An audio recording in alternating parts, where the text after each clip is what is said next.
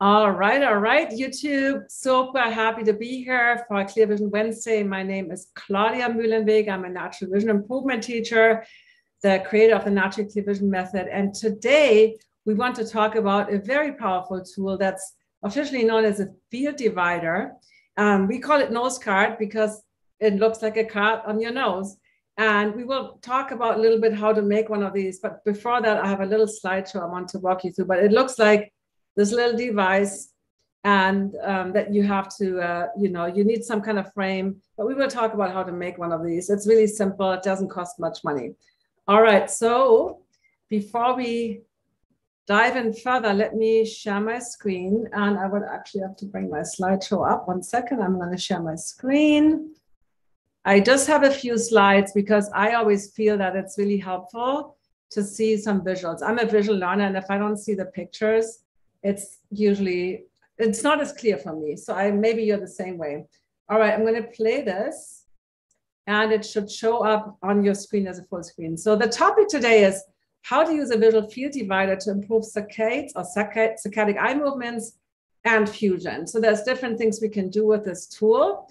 I do want to say right away, this is a medical disclaimer. I'm educating you. I'm not replacing any medical doctors or eye doctors. So this is really important to know that vision educators are not doctors, and that we are teaching from our research, our own experience, and working with clients in our education, but we're not doctors. So quickly, let's look at this graphic. So basically, we have, assuming you have two eyes, right? Assuming you have two functioning eyes, and even if one is a little more challenged, we have what's shown here in the dark green area is basically the overlap of what both eyes see. That's the area where you have 3D depth perception vision. And then in the outer areas, what you see like the light purple, that's only seen by the left eye, and what you see in that light green is only seen by the right eye. So basically, right, in the outer periphery, we only have vision in one eye, but in that middle area, which is about 100 degrees total, roughly, this also depends from person to person. And roughly, we have at least 180 degrees of a peripheral vision. We are not chameleons. We can't turn our eyes. We can't see behind us. But if you have healthy eyes, you have at least 180 degrees of peripheral awareness. Again, on the very, very sides, this was my topic last week. We don't have color perception. We only have movement perception. All right. So this is what really fascinated me. This is actually a picture from an old school poster that I have hanging behind me here.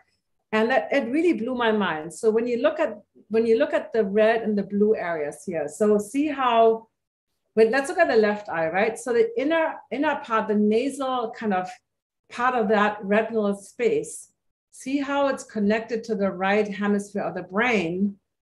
And the right eye, where you see the red, the right nasal or inner vision, the inner visual field, is connected to the left side of the brain. And then the outer areas are processed in the same side of the brain. So in other words, each eye's vision is connected to both sides of the brain, which to me is really fascinating.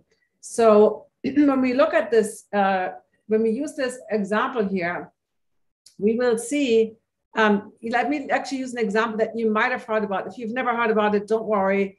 This is a so-called Brock string. It's basically a rope with some beads on it.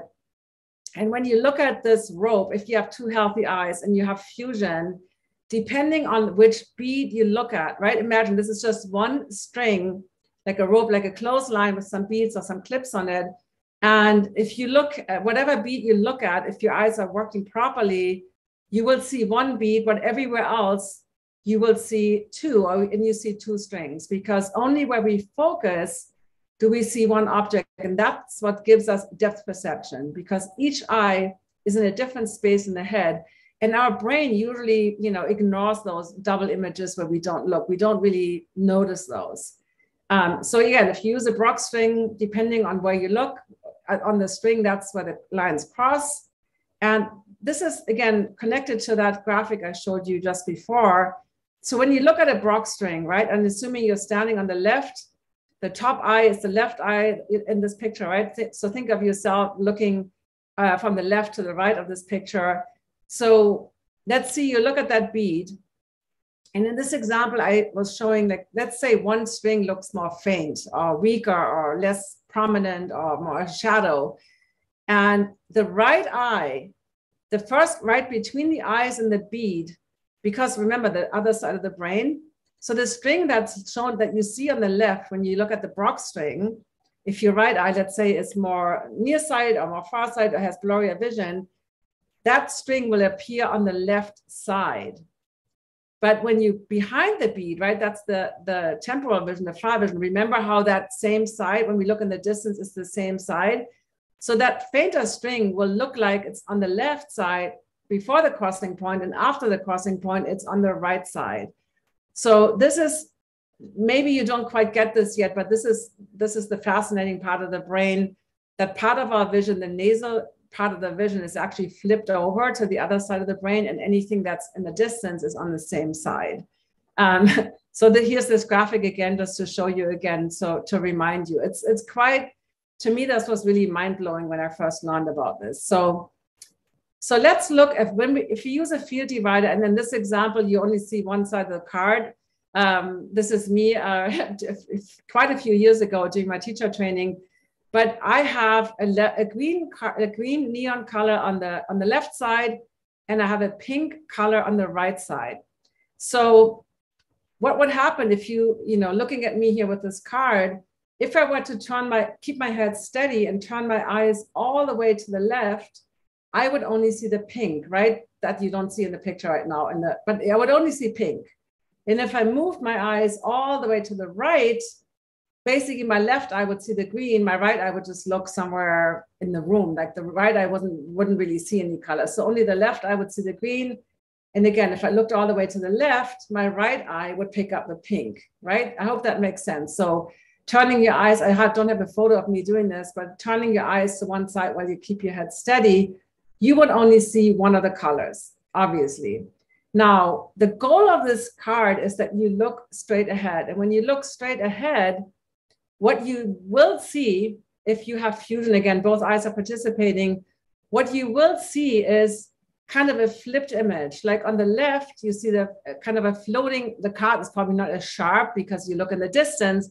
So it will be more like a blurry, kind of not as outlined, as sharp outline, but it will be kind of a blurry floating space of pink on the left. And on the right, you will see the green. So it's flipped from what the actual card looks like when you look in the distance. If you were to cross your eyes like crazy, right, and like kind of look at your nose, then it would be the same side.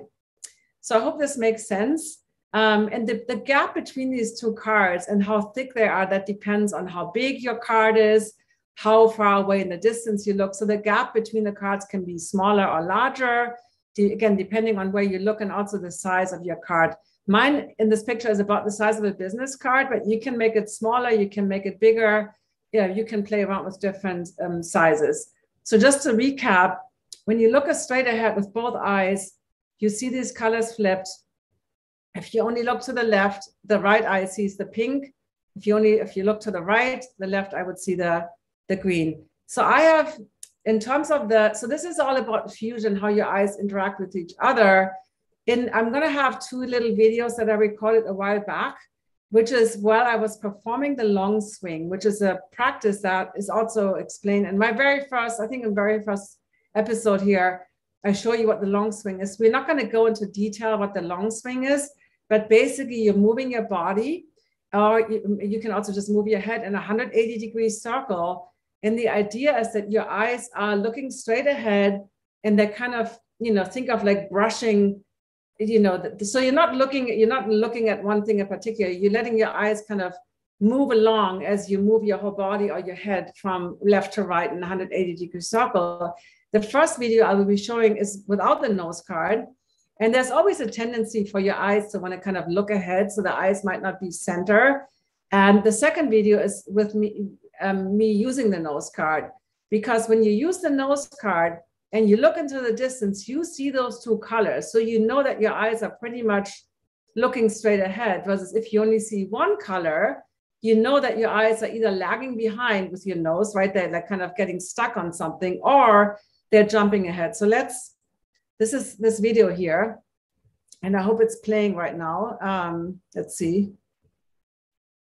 So you see my little eye movements here, my little jumps as I'm blinking and breathing, and I'm turning in a 180-degree circle. I hope you can see those little, what we call saccadic eye movement. It's little jumps that they're making. And then I have another one, and my eyes are pretty straight, but when you can see when they go that they're looking a little bit toward the left side here, right? They're jumping a little bit ahead. So now I have this video, and my card here looks very beaten up, and I think it's orange and green. It's not pink and green. The colors, we will talk about the colors. It doesn't really matter as long as they're bright and different, and you're not colorblind. So then, red and green would probably not be a good choice. So let's look at me doing it with a nose cut, and you will see that my eyes are more centered and that the eye movements are a little smoother. See how they're a little faster. I hope you can see the difference. How they're overall a little smoother and a little faster. So yeah, when I go to the left, there's a little tendency to go, but see how they're overall way more centered and smoother than without the nose card. And I've been doing the long swing. My eyes have pretty good movements, but even when I was filming this video, I was like, wow, even my eyes definitely can really benefit from using this field divider when I'm doing the long swing. And the slideshow is pretty much over. So this is just a picture of the, more of a close-up picture, but basically you need some kind of frame, a glasses frame, you need a colorful card with 2 different colors, and you need some kind of putty. And so let me end the slideshow here. And so here I have a card right here. And again, you can use different colors. It doesn't matter as long as they're both bright and they're different, so that when you look, that you are aware of both of them. And so the putty I used here is called BluTack. So you want something that it's not like Play-Doh would get hard and crumbly. You want something that stays smooth, but also that is not like crazy sticky when you touch it, right? So this is not sticky. But it holds, it's not pretty, but it holds the card in place. And if you can't find, this is actually a frame I bought in Germany. But you can, if you look for sports glasses, or I actually forgot to bring my basically these glasses frames usually come with like interchangeable, for cyclists. Cyclists use these glasses where this particular set, and I forgot to bring it over, came with like gray, orange, and clear ones that you can easily, they're meant to be exchangeable. So they're easy to snap out. But you can also, if you can't find one of those things, you don't want to spend a lot of money. These were just, I don't know, a couple of bucks. I can't remember. So they look like this. But if you can't find those, you can also use what I usually use for my occluder glasses. You can also just use some cheap sunglasses from the dollar store and pop out the lenses. I do like it better when it doesn't have that frame in your way. So that's what I like about these, because they're just very light. You really just see the nose cut. You don't see any kind of frame of the glasses. So that's my preference. And I think if you search for Google for cyclist glasses or sports vision glasses or something, you will probably find some of these inexpensively. And maybe they even have them at the dollar store. So that's one way to do this. And I want to talk a little bit about the different colors. So sometimes, let's say one eye is more challenged and the other eye is the overpowering eye. You could also play around with different colors, maybe even use black. Let's say the eye that's always overpowering or that has better vision gets black in the eye. I've done that with cataracts, where one eye is like kind of more suppressed, or with amblyopia, for instance, the eye that tends to be more suppressed can get the bright, pretty color. This doesn't have to be yellow. It could be pink, green, any kind of bright color. And then the other eye gets black. So that's a really great way. And you can even angle it a little bit toward that eye so that that eye can get more of a stimulus. So I hope that makes sense. And again, you can make these bigger. I've had some bigger ones when clients didn't get it. I also, I can do it with a really tiny one. So the exact size is not really that important. And here's what I usually do. So usually sometimes what happens, I get clients, they put this thing on, right? And they can remember green is left, pink is right. And they're like, no, green is left, pink is right. I'm like, and I want them to kind of get the idea that it's flipped. So what you can do in that case is usually just, you use a finger, either if you teach somebody, you show that, or you do it yourself. You just look at the finger and then okay, now I only see pink. Now I only see green. And so you will go back and forth. And at some point you just let go of the finger. And then usually it's like, oh, now the colors are flipped. Usually it's just like, you know, like stop the logic and knowing what the colors are, and you just look. And then usually what happens is that the person sees it the right way, where the colors are flipped. And if they don't, just do a few rounds, going back and forth, stopping in the middle. And again, in most cases, I think I only had one client where it took a lot longer to have that experience. So that's what I would usually recommend, going back and forth. What else do I want to talk about before I look at questions? Yes, so my friend Irina Castle has, from Overbound Athletics, she has created this beautiful Eyesight Trainer, Eyesight Clarity Trainer. And this is a device that gives you lots of different options for occluders in different sizes. So you can have, you know, this was originally done for sports vision, but this works really great to, like, when I look at last week's training on peripheral vision. So she has these little, you know, you can block your vision like this. You can do one eye at a time. You can do a really big one to really stimulate your outer peripheral vision, right? All the way on the sides. And this one, right now, it's not available yet, but I know, let me show the single one here. So if you, instead of having those occluders I showed you from the dollar store, you can have this. And I know that she's working on an attachment for a nose guard, where there's going to be a little clip here, and it comes with a nose guard, and you can angle it easily if you need to angle it to stimulate one eye more. So this is not available yet, but she told me that it should be available by early 2023. So if you're interested in getting one of these things, again, right now there is no nose guard available yet, but it's coming. So that could be, then you don't have to, you know, worry about this kind of low-tech putty version. But this one costs you, depending on how much these glasses cost, maybe, I don't know, anywhere from like $5 to $10. And this is obviously a higher investment. So let me look at questions. Let's see if there's any questions on YouTube. Oh yeah, I see a lot of comments here. Yeah, basically, you need oh yeah, Lorna said I use a twist tie and a hair clip. Honestly, like I'm not an inventor at all. So if somebody comes up with a better way to build these, I'm all for it. Maybe you can even use one of these binder clips and connect a card. But again, this is what my teachers did. And I'm like, okay, this is easy. You just use some putty and stick your card in there. It's easy. Let's see if there's any questions here. Yeah, I got these colors. Honestly, it's like I got these big sheets of neon colors, like poster board at Target. You can get any. I like neon colors because they reflect the light more. And you ought to be careful. Let's say one eye is really overpowering. So let's say you have one eye with a cataract and maybe you have black on one side. What's also helpful is to have the eye that, you know, let's say I want to stimulate my right eye, have the light from the window hit that side. So if you have, you know, like a window and it's coming from the side, you might initially not get the two colors because the other side is in the shadow. And so that's also important to know, like, you know, either have equal light, or if you want to stimulate one eye more, make sure that the light hits that side of the card really well. A question, when else would we use a nose card? So the nose card is just, first of all, if you work with fusion, I'm working with a client right now and fusion is a challenge, and the nose card is really easy for her. But anything like the chopsticks or the hot dog or any of those things are really challenging because with amblyopia, one eye doesn't want to participate. So this is a great way to, first of all, remind yourself that both eyes are participating without effort. It's really a good way. If you get this, you're like, okay, I know both eyes are looking. Because for instance, in her example, she always feels it's always just one eye looking. I'm like, no, both eyes are looking, because otherwise you wouldn't see both colors. So that's a really good way. And you can use it on walks. You can use it around the house. So especially if you want to practice your fusion, and again, this is just one aspect of fusion, right? This doesn't mean if you see this that your fusion is perfect, like with that client I mentioned. It's also great to use it as a shifter. So if you have a printed shifter or a shifter like this, it's really good because when you use it with a shifter, again, you notice that you see those two colors with a little gap. So you know that your eyes are not doing this or that, which tends to happen.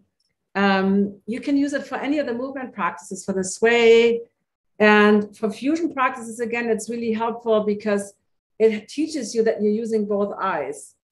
So that's what I use the nose card for. And maybe there's other things you can use it for, but I use it mostly for movement and helping somebody understand fusion practices. Let's see. If your dominant eye sees the paper the most, is it just a matter of making that side black? And that's a great question. So you can play around with different colors, with the different lighting. You can also tilt the card a little bit away from the dominant eye. You know, that's what this device will be able, there will be a hinge where you can easily move it to the side. So that could be a way to, or let's say you have a squint, you might want to shift the card a little bit, you know, not have it straight in the center. Obviously that would be eventually the goal, but you might want to shift it over a little bit. The colors I find are really, really helpful to have a really stimulating color on one eye and then the black on the other eye. Is this practice helpful with late in the day double vision? Yeah, that could definitely be helpful. Yes, for sure. Yes. Let's see if there's other questions. I don't see any other questions regarding the field divider. So it's one of these tools that not a lot of people use, but I find it extremely helpful. And again, when you looked at the long swing, you even saw that my eyes were making just finer movements. I only had one client in all my almost 12 years of teaching that her eye movements were worse with a nose guard. They were actually better without it, but that was one people out of over 1,000 people I worked with. So in most cases, and this is what I wanted to say earlier. So what I did in order to show you that video, all I did, you know, you can hold it this way or that way. All I did was I did the long swing, used my phone. You don't want to look at the phone because if you look at the phone, your eyes are not going to make any movements. So you want to look above the phone and basically you do the long swing and you just look above the phone. And so maybe film yourself, not in sunlight, because then usually the shadows are so harsh that you don't see your pupils. You want to do it kind of inside or in a shaded area. And then film yourself with and without the nose guard and see what your eyes are doing. It's like there's nothing better than looking at your own eye movements, you know, versus just feeling them. And so notice what happens. So, and it's interesting. My eyes always wanted to go, when I went to the left, they wanted to look a little bit ahead, whereas to the right, it wasn't such a big deal. And my right eye is dominant. So to me, it's always so interesting to discover these things that our eyes are doing. No, you're not looking at the paper. Exactly. That's super important. I mean, I could cross my eyes like crazy. You know, it's actually very hard because it's so close. I cross my eyes and usually either let's see, what do I have on the right? Yeah, if I cross my eyes and I see pink on the right and left on the green, right? So you do want to look in the distance so that you get those flipped colors. Hope that makes sense. For sure. And it doesn't have to be far distance. You know, even if I just look at the computer, I'm just looking at the computer, I already see the gap in the flipped card. So again, depending on how big the card is, it's not that sharp outline I had in my picture. It's really more like a floating space of color. It's kind of gradated. So yeah, it's not going to be that sharp cutout that I had in my presentation.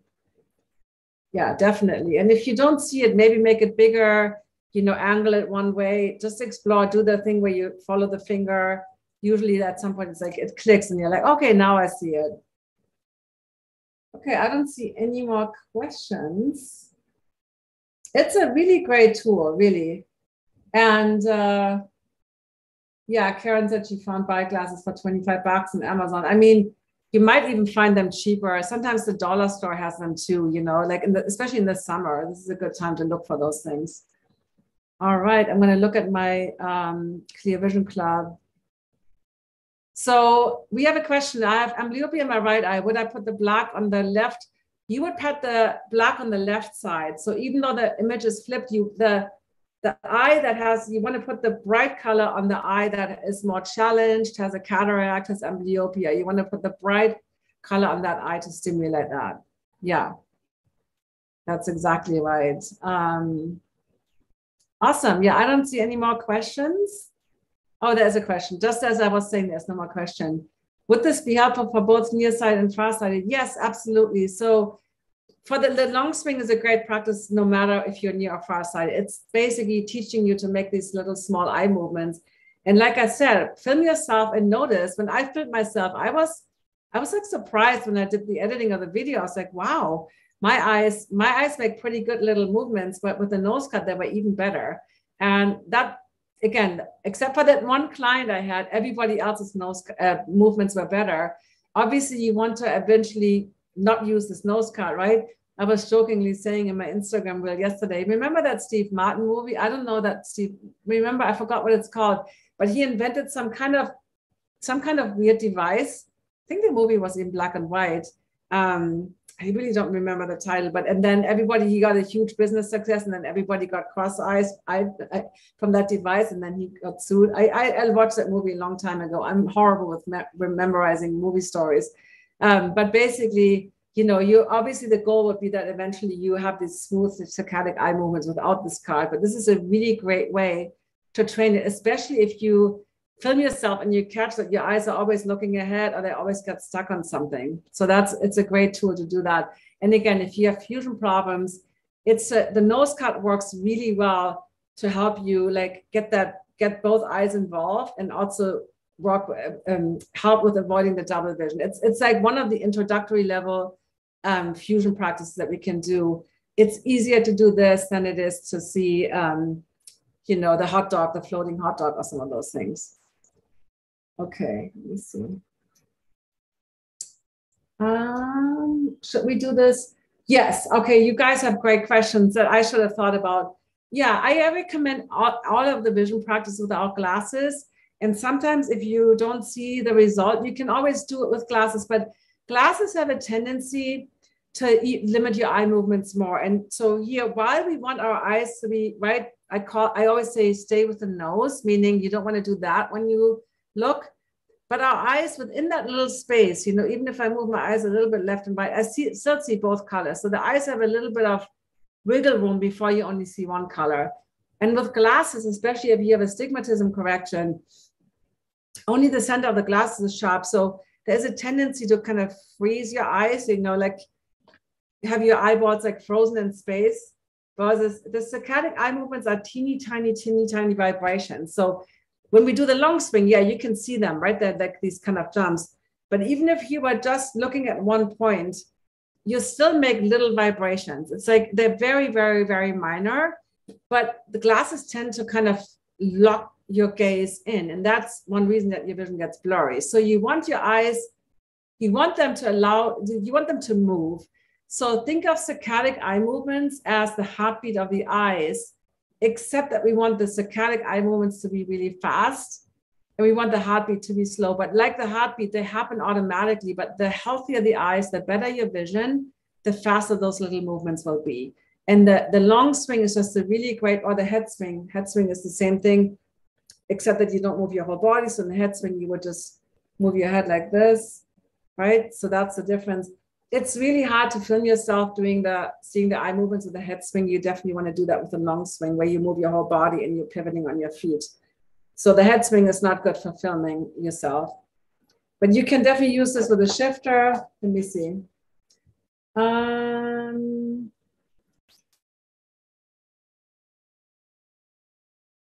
I don't know, this question from Jill, that's not related to this topic at all. So eye movements will help with dry eyes for sure.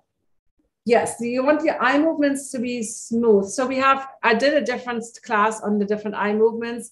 We have tracking eye movements, we have smooth pursuit, we have saccadic eye movements, and we have vestibular ocular eye movements. So we have 4 different types of movements. The saccadic ones are just one kind of type of movement. Saccadic ones, when we do the long swing, we want them smooth. But let's say I'm looking at my screen, I'm looking over here and I'm looking over there. I'm not going to do like the smooth movement. I'm just going to jump, the saccadic, it's basically like little snapshots your camera makes. And remember how your vision is best in the central focus. This was another class I was teaching, how we only have perfect vision in our fovea. So the faster your little movements, the more perfect clarity snapshots you make. And in between the saccadic eye movements that are in a healthy eye, it's about 190 milliseconds between one saccade and the other. When they do in that little space where they move, you don't have clear vision. So it's like clear vision, move. So imagine the slower they are, the more blur space you have between, if that makes sense. So the faster they are, the better. But yeah, saccadic eye movements doesn't mean that they're always smooth unless you're reading. If you're reading a book, right, there would be smooth little jumps, really like in the long swing, except the long swing is the bigger one. But if you're just looking around, I'm looking to my guest house, I'm looking to my computer, then my eyes would jump to different places, if that makes sense. Great questions, you guys.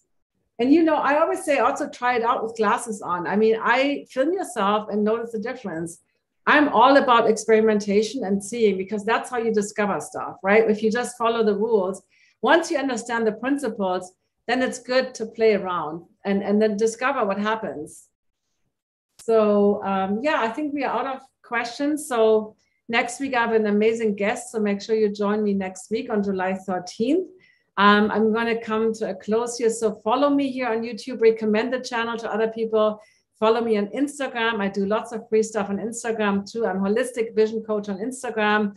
And if you're interested, I have a membership called the Clear Vision Club. If you're interested in joining that Clear Vision Club or one of my programs, I have a 21-day to better eyesight experience program. That is a 3-week course. And then I also have a bigger program called Naturally Clear Vision that is kind of teaches you like the bigger course. That teaches you everything. The 21-day course is kind of a great way to get started if you don't want to commit, if you just want to see how this works and if it works for you.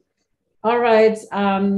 I see you next week, YouTube. And now my Clear Vision Club tribe and I, we're going to be on Zoom together when we start the YouTube Live. So if you want to be behind the scenes with me on Zoom, and if you have guests, we always have extra time with our guests where we do a little Q&A, then email me at support@myholisticvision and find out if you want to join the Clear Vision Club. It's my monthly membership, and it's a really amazing community. All right. So thank you so much, Christy, for watching on YouTube. I appreciate you guys.